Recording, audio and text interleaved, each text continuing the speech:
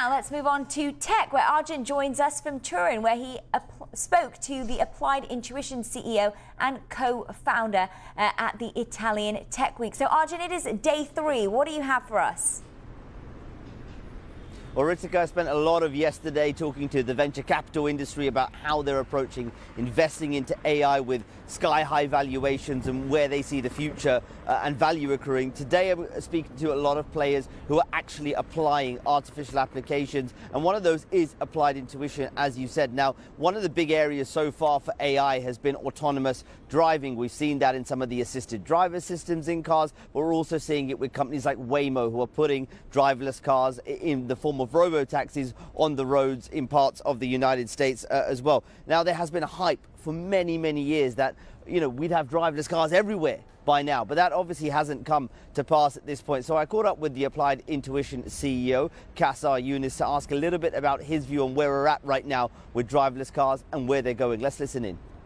We work with vast majority of the global automotive car companies. We also do operating systems, so the software that makes your consumer experience feel really good. Like it's intuitive, it's fast, it's easy to use.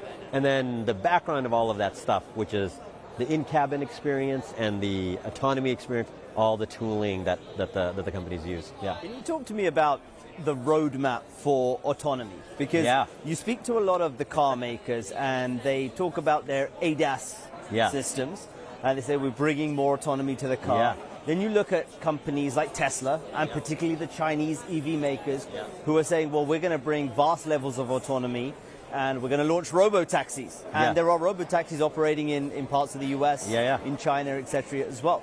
So when it comes to driverless, what is the kind of pathway? What's happening in the market right now?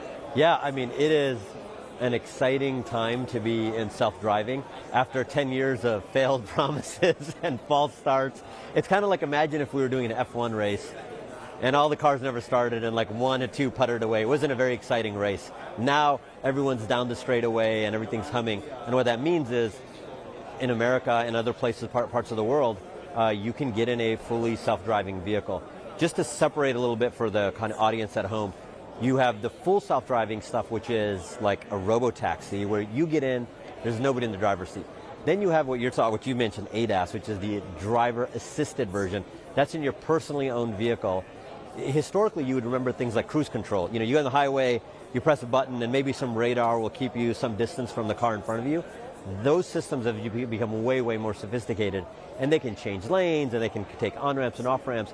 And kind of the most exciting part of the field right now is you're also doing that in urban environments.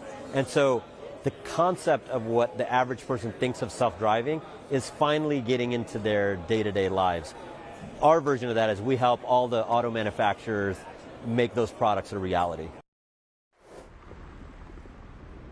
Now, in another part of that conversation, I asked about the viability of the business model of some of these robo-taxis. We're seeing the likes of Waymo and some of the players in China. And Qasar Younis was saying, well, whilst they are seeing revenue growth, the jury on profitability is still out, which is quite interesting. So there's 2 parts of the driverless equation that are happening right now. It's the push towards robo-taxis, and the second part is how automakers are trying to integrate some of these sort of partly autonomous features into their cars. And of course, robo-taxis, as we start and are about to talk about Tesla, are a key part of that Tesla story going forward as well. And given Qasar Younis is saying that the jury's still out on profitability, I think that raises a lot of interesting questions about the future of Tesla and why people are so bullish on it, Ritika.